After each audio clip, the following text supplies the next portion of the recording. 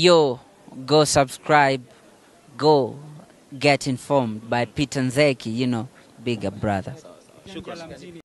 So hello guys, welcome to PeterNzeki TV, and if you're new to this channel, please subscribe and click the notification bell below.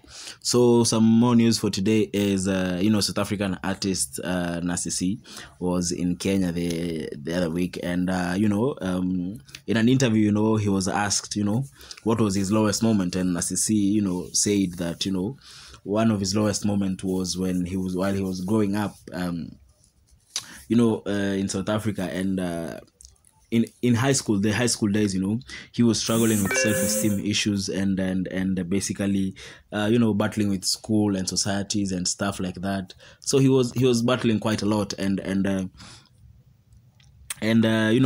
just the major struggles of teenagers. He was battling with school, the social issues, the normal teenage issues. He had low confidence issues.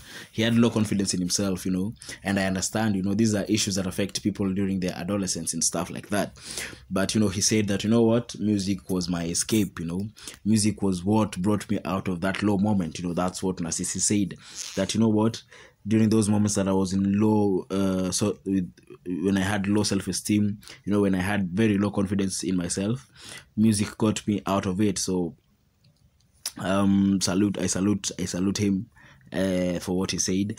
And also he said that he was also asked that what do awards mean for him. He's won Afrima awards, he's been nominated for the BET.